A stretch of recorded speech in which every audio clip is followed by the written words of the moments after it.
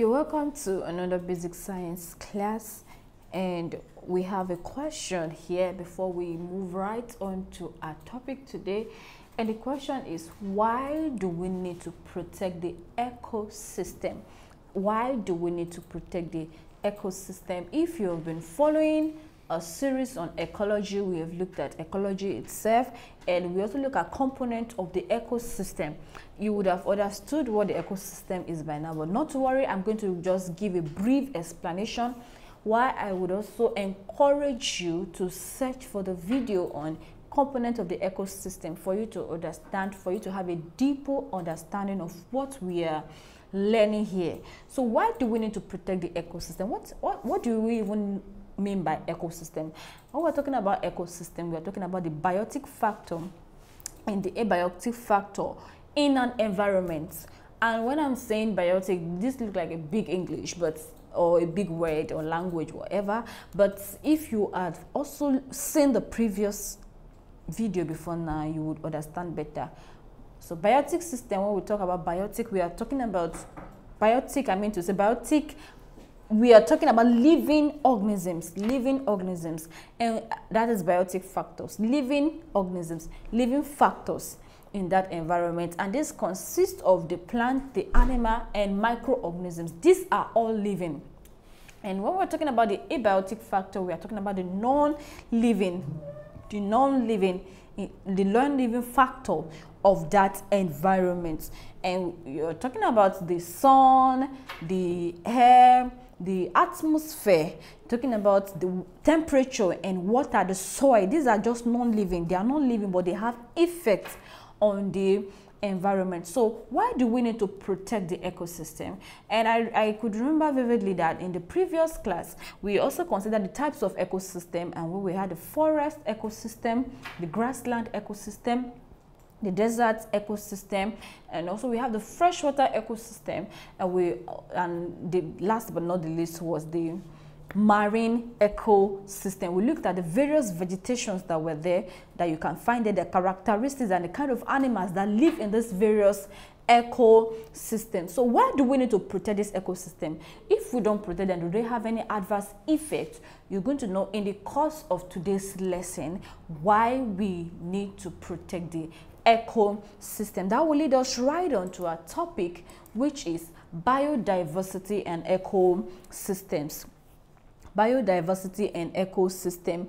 I mentioned this biodiversity in the previous class, and I said I'm going to explain extensively in the subsequent video, and this was a video I was talking about. This was a class I was talking about. So biodiversity and ecosystem. At the end of today's class, you should be able to define biodiversity, then state the levels of biodiversity. There are levels of biodiversity, and discuss the importance of biodiversity. And of course, you should be able to understand why we need to protect the ecosystem. So biodiversity refers to the variety of life forms found in a particular ecosystem, region, or the entire planet. Bio, anywhere you come across the word bio, it means life. So biodiversity, we are talking about different types, variety of life forms that are found in a particular ecosystem. So we are looking at the living part of the living factors of the ecosystem, or on the entire of a particular region or the entire planet. It encompasses the diversity of species.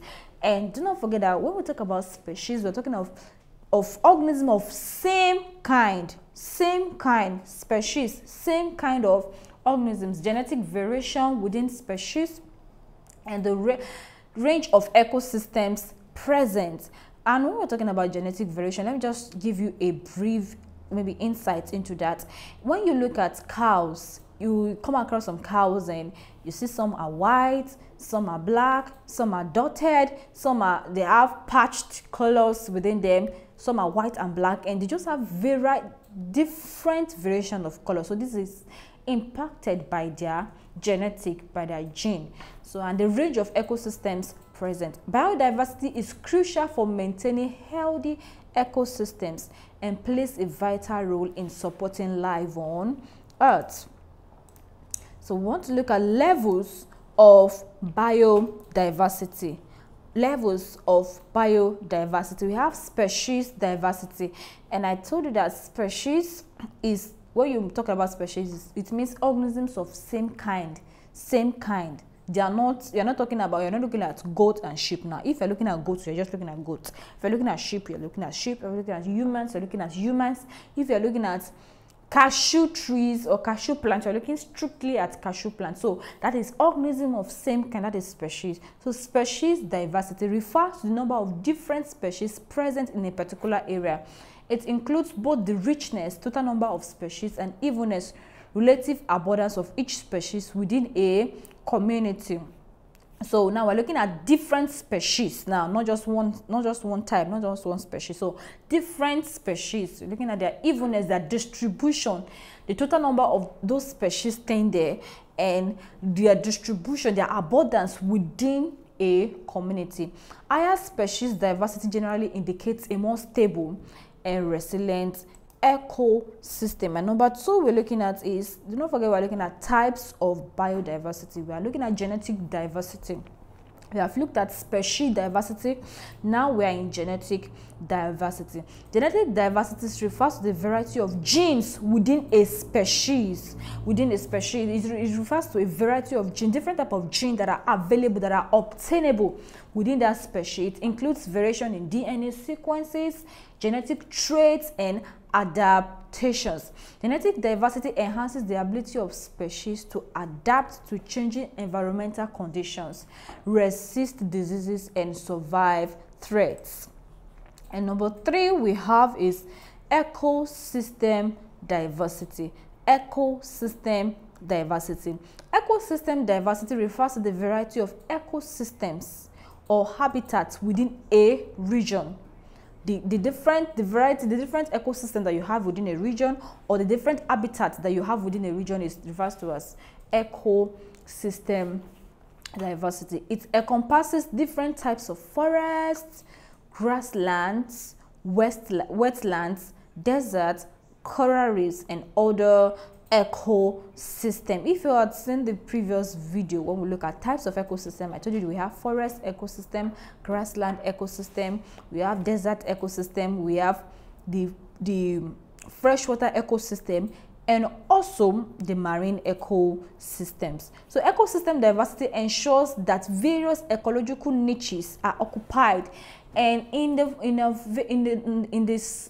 the video, that is ecology video, I spoke about niches. I told us that niches is the specific role a species plays in an environment. So ecosystem diversity ensures that various ecological niches are occupied, different roles are occupied, and this will help to promote stability, nutrient cycle within the ecosystem, and also resilience, that is adaptation, ability to adapt to that ecosystem. So what are the importance of biodiversity? Is it important when we have ecosystem diversity and we have genetic diversity and we have species diversity? What are the importance of this biodiversity? So number one is ecosystem services.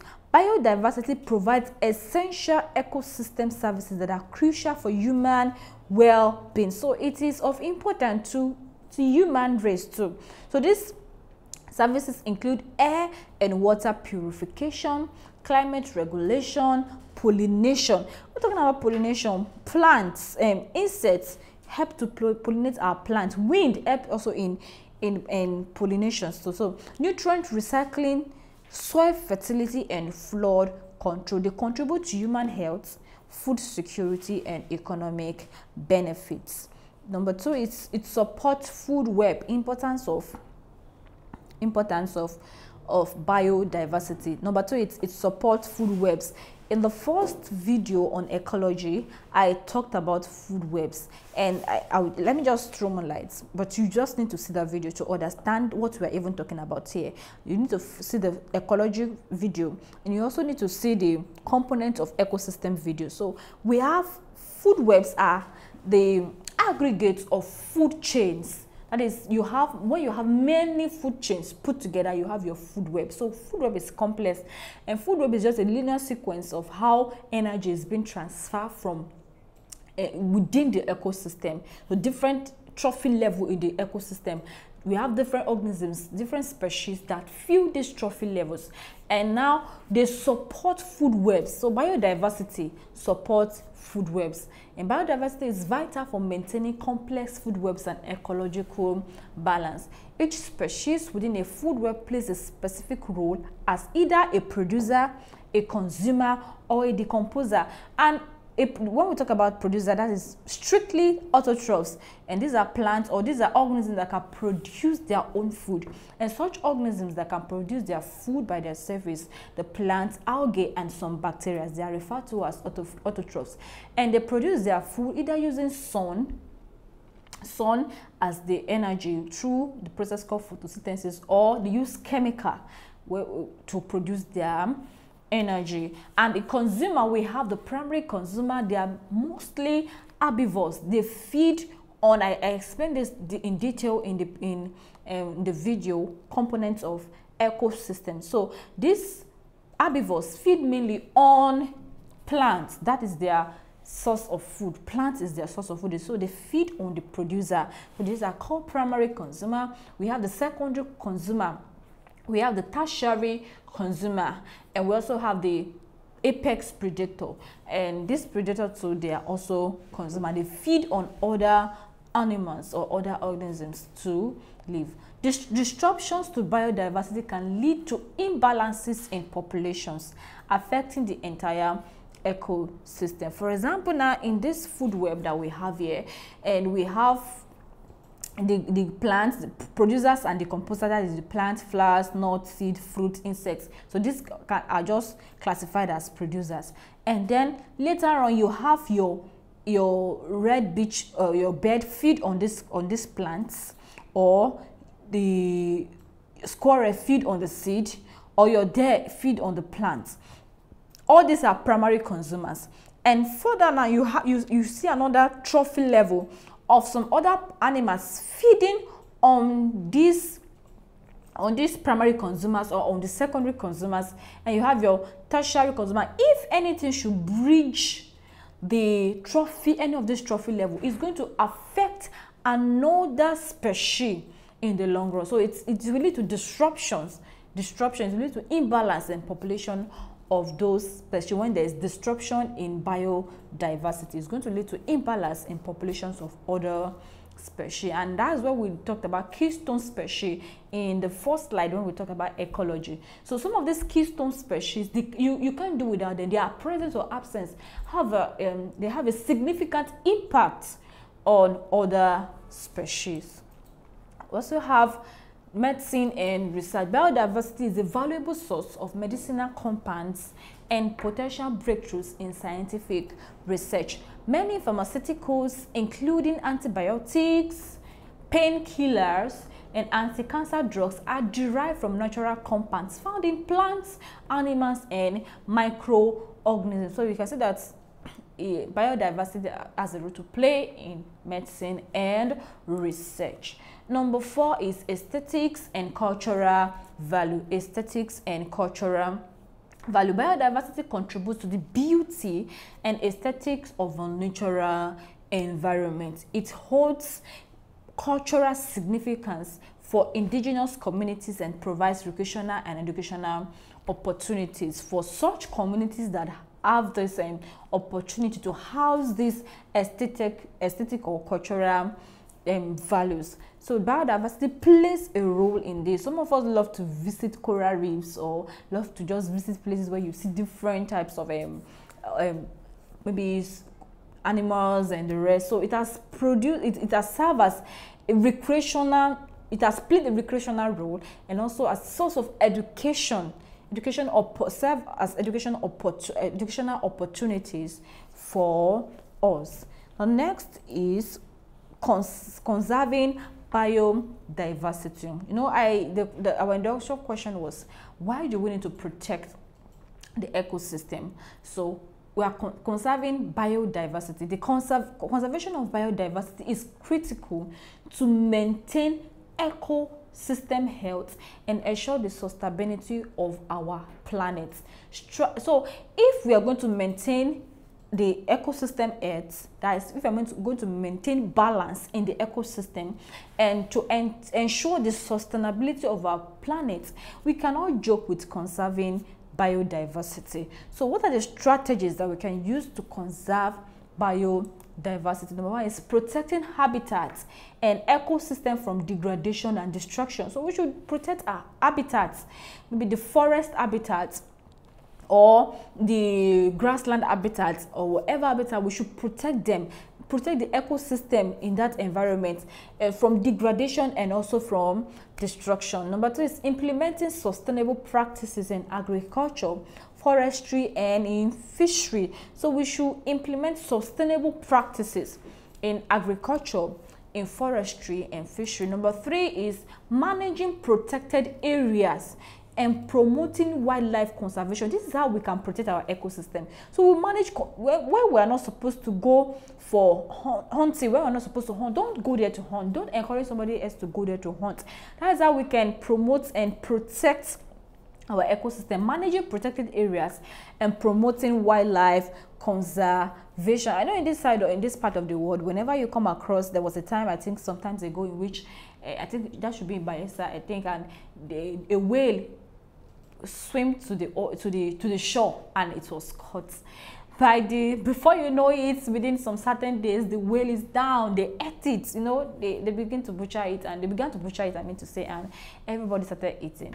But in developed countries, they help the whale, they push it back into the sea to protect it, to conserve it, and push it back into the ocean, and so that it they can have more of it, so that it won't go into extinction. So managing protected areas and promoting wildlife conservation. The next is raising awareness and education about the value of biodiversity and the need for conservation. We should raise awareness and educate others about the value of biodiversity. We need these things in our environment. We need these animals, we need these plants, whether they are harmful or not. We need them. They are occupying a specific niche in the ecosystem there. That means they are playing a specific role that are indispensable, that without them, when we lose them, it's going to affect the balance in the ecosystem.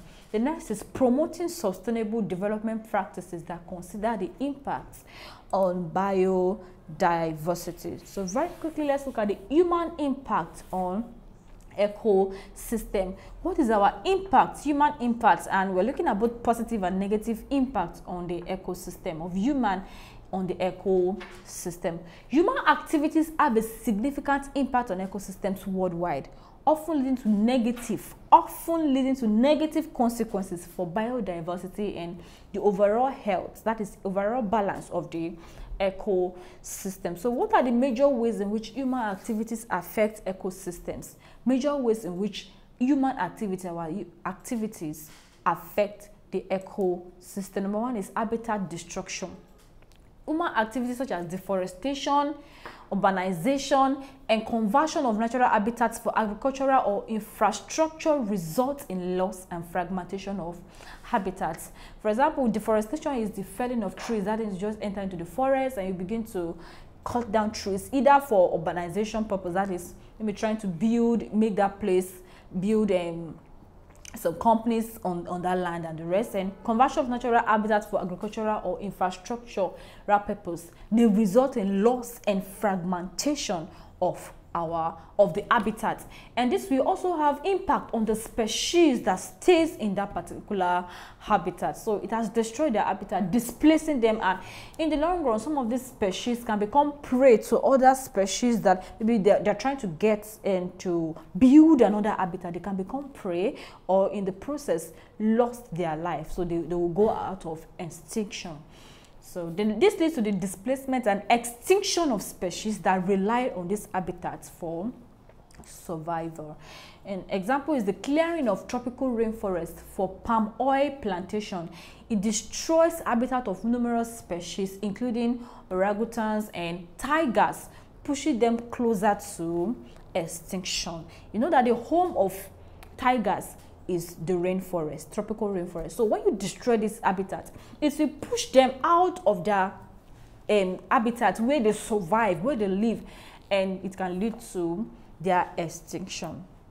Number 2 is pollution. That we are looking at human impact on the ecosystem, human impact on the ecosystem. Number 2 is pollution. Pollution from industrial activities, agriculture, and improper waste management can contaminate air, water, and soil in ecosystems. Pollutants can harm and kill plants, animals, and microorganisms, disrupting the balance of the ecosystem. Example, the release of pollutants into rivers and oceans from factories and agricultural runoff can lead to water pollution. And you know, when these pollutants are introduced into the water bodies, it will kill some aquatic organisms, causing imbalance in aquatic ecosystem. One of our classes, I remember talking about algae taking over. When you release some pollutants into the water, you will see that some kind of organisms get to outgrow other species, like algae covering the face of the water and reducing the level of oxygen in that water. And animals that depend, or plants, or the organisms that depend on organisms in such water cannot survive, so they die in the process. Causing an imbalance in that aquatic ecosystem. Number 3 is climate change. Climate change. Don't forget, we're looking at the human impact on the ecosystem. Climate change. Human-induced climate change. This is it. This is not. It's human-induced climate change, primarily driven by the burning of fossil fuels and deforestation, alters temperature and precipitation patterns, leading to habitat shifts and species range contractions or expansion. So human-induced climate change can lead to the loss of some species, or leading to habitat shifts, because once the environment where they live, their ecosystem, is affected, they will have to move from that habitat to look for another suitable habitat where they can live. So it can either lead to extinction, contraction, or expansion. So these changes can disrupt the delicate relationship between species and affect their ability to survive and reproduce. And when these things are affected, it can lead to those species going into extinction. An example is rising global temperatures and changing rainfall patterns due to climate change threaten coral reefs, which are sensitive to changes in water temperature and acidity. This endangers the biodiversity and ecological functions of this valuable ecosystem. So the next is over exploitation. Don't forget, we're looking at the human impact on the ecosystem. Over harvesting of natural resources, including fishing, hunting, and logging. And when I'm talking about logging, that is felling of woods in the forest, that is in a way deforestation. It can deplete populations of species beyond their ability to recover. For example, if we just going to a particular river or ocean to catch fish, and we're not giving it time for it to recover, in the long run we're going to deplete their populations, the population of such species, of such fishes, and they might not be able to recover, which might lead to their extinction. So this will also disrupt food webs, reduce biodiversity, and threatens the survival of many species. Overfishing in marine ecosystem can lead to the depletion of certain fish populations, affecting not only the target species, but also other organisms in the food chain. That is, other organisms that depend on such fish, like the whale. Some whales depend on eating fish, and the shark depends. So it's going to affect them in the long run on the food chain. So we want to look at how to encourage conservation and also reduce ecological footprints. Number 1 is reduce resource consumption. We can conserve resources by practicing energy and water conservation, reducing waste, and reusing or recycling material. Number 2 is support sustainable practices. Promote the use of sustainable agricultural practices, responsible fishing, and ethical consumer choices that support sustainable industry and products. Instead of consuming a particular product that we know that it can go into extinction, we can make ethical consumer choices. And also responsible fishing. That means we don't fish all year round. We have some specific period that is allocated for fishing, and a specific period that is allocated for the environment, for the ecosystem to recover itself and to replenish itself.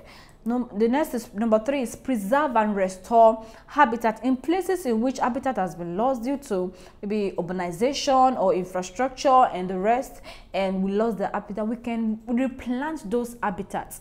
We can participate in community projects focused on preserving and restoring local habitats, such as tree planting initiatives and wetland restoration programs. Number 4 is raise awareness. We can educate others about the importance of biodiversity, and now you already know that if we don't protect our environment or our ecosystem or the biodiversity, it has a negative impact. So you can educate others, raise awareness, organize awareness campaigns, create educational materials, or engage in environmental advocacy. Then let's look at strategies for environmental conservation. What are the strategies that we can use to conserve our environment? Number 1 is sustainable resource use. Promote sustainable practices in resource extraction, agriculture, and energy production. So this includes reducing reliance on non-renewable resources. In one of our previous videos, that is renewable and non-renewable resources. If you have not seen this video, please quickly go now and check for it. That's the topic, renewable and non-renewable resources. I explained in detail what non-renewable resources are and what renewable energy resources are. So renewable resources are resources that can replenish itself within a short period of time, while non-renewable resources are resources that cannot replenish themselves. For example of renewable resources are the fishes in the oceans. So you don't need to keep tab on them, but they can replenish themselves within a short period of time. But if we overuse them, over-exploitation can make us to lack some of these resources, although they can still replenish themselves. We have the sun is renewable, while non-renewable are resources that can finish.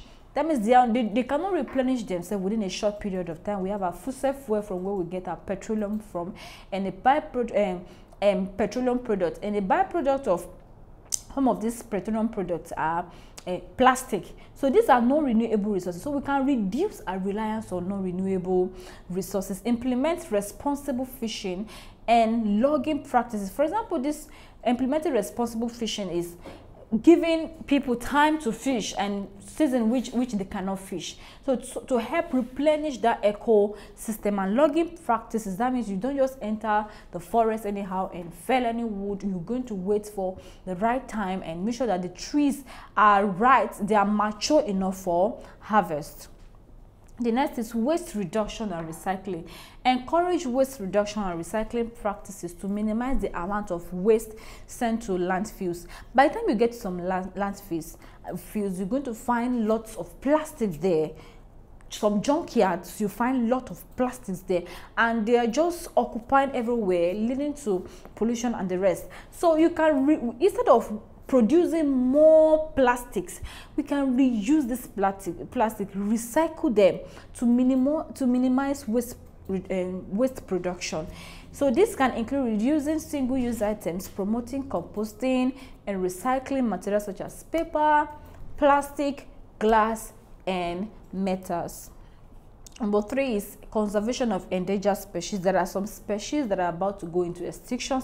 We call this one endangered species. They are not yet out of extinction, but they are about to. So we can conserve them, support effort to conserve endangered species by protecting their habitat. We don't just enter into their habitat and destroy their habitat. We already know that these are endangered species, so we protect their habitat, implement breeding and reintroduction programs, and combating illegal wildlife trade. So number 4 is habitat restoration.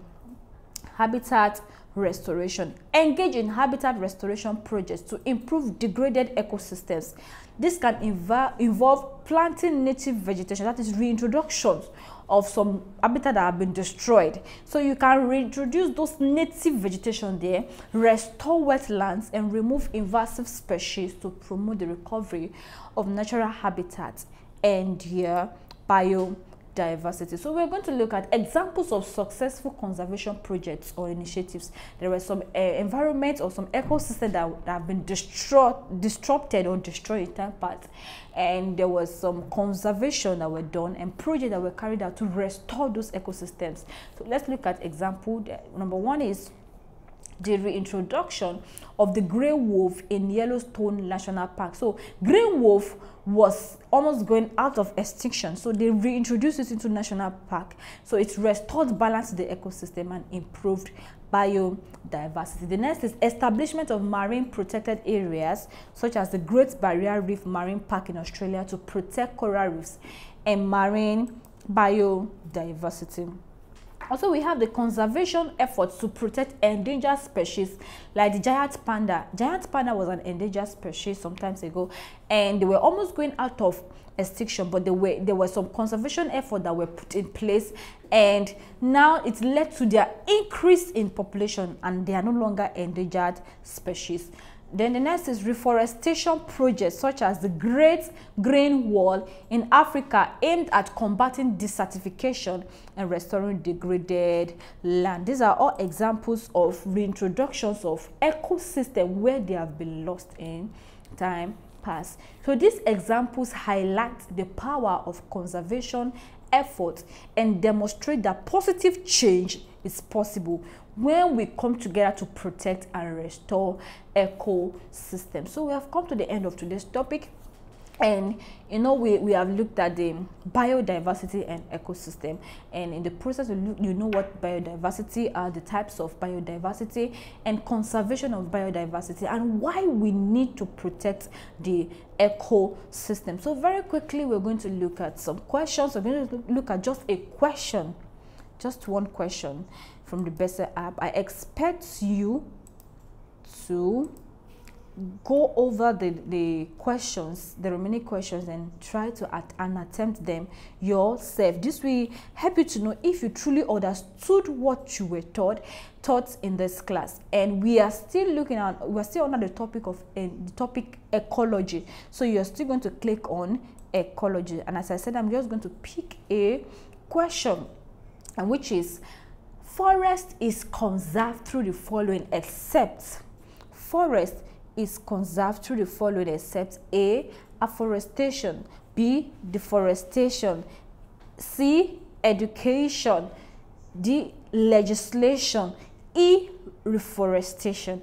Afforestation is introduction of forest where there was no forest at all, and deforestation, is the destruction of forests. So E is education. Can you conserve forest through education? Can you, by educating people, by creating awareness? Legislation, by putting in some laws that helps to regulate the forest use. Can you conserve forest? Then reforestation is the reintroduction of forest where forest has been lost. So what is the right answer? Forest is conserved through the following except B, deforestation. That is you destroying forest. So you cannot conserve forest by deforesting, by cutting them off. It is either by afforestation, by educating people, creating awareness, legislation, putting in laws that guides the forest, and reforestation. So the right answer there is deforestation. I expect you to check for other questions and attempt them. See you in the next class. Thank you.